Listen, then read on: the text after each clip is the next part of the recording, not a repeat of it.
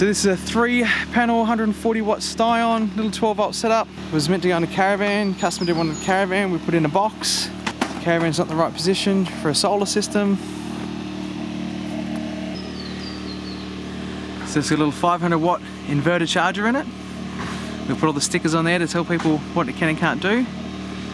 There's the MPPT, so the smart MPPT, 100 volt, 30 amp.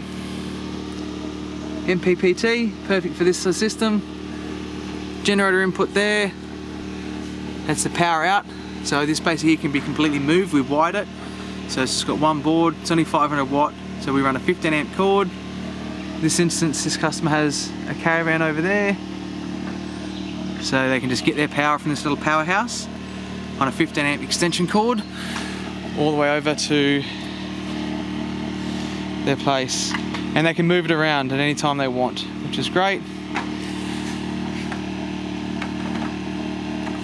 So basically, even these panels in the shade right now, they're just starting to tick over. It's first thing in the morning at 7 AM. They're doing 40 watts. And they're very shaded. These thin film panels love the shade. Well, actually, they love the sun even more.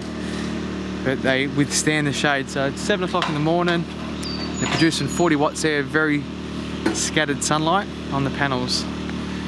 So I've got the generator over there testing the system just to make sure everything's working the way we designed it all to work. So what's great about these little systems, the way we do them, I've never put these on a box before, but you can whack them on a box.